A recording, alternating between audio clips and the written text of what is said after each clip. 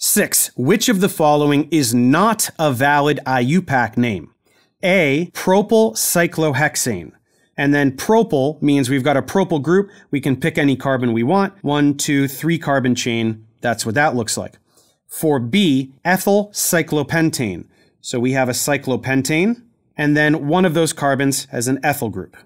C, methyl cyclobutane. So we have cyclobutane, and we have a methyl group on there. D, butyl cyclopropane. So we have cyclopropane, and then 1, 2, 3, 4.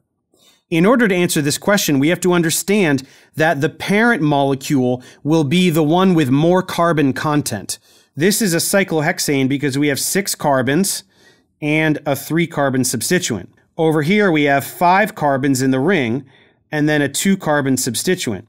Over here, we have 4 carbons in the ring and we have a 1-carbon substituent. But then we get to a problem over here because there are 3 carbons in the ring, but 4 carbons in the straight chain.